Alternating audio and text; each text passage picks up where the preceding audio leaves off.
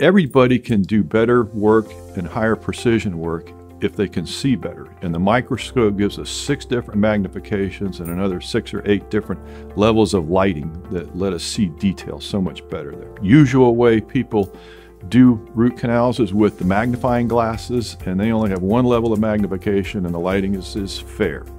And we're so much better. We can see so much more detail. We can find extra canals. We can get extra debris out of the canals. We can see down deep inside the canals and get that contamination out of there. This is what makes a root canal successful, is to get the bacterial contamination out, and then the case will heal up. If the microscope is not easy to use, you're not going to use it.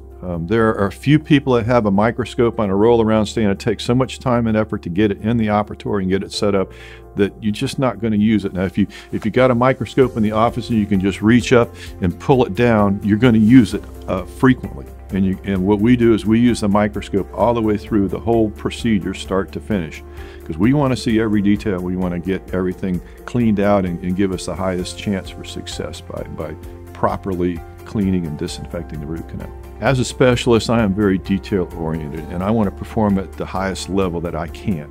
And therefore, I have the microscope. We use it all the way through the procedure.